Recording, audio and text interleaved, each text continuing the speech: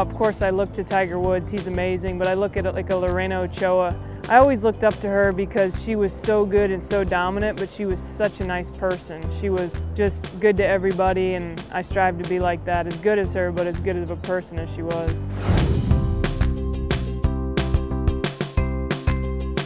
Definitely my husband.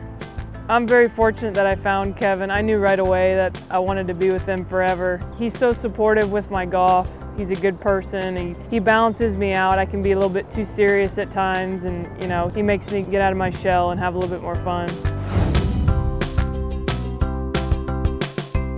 I'm a happy person with a good attitude about life and just in general.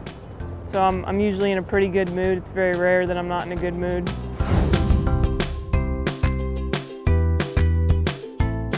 I guess I would say failure, not only golf, but just failing at, failing at life, failing at marriage, not being successful.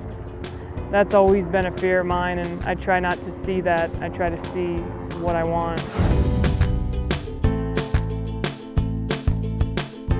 I think playing on 3 Solheim Cup teams, making those teams and representing my country, that was pretty special.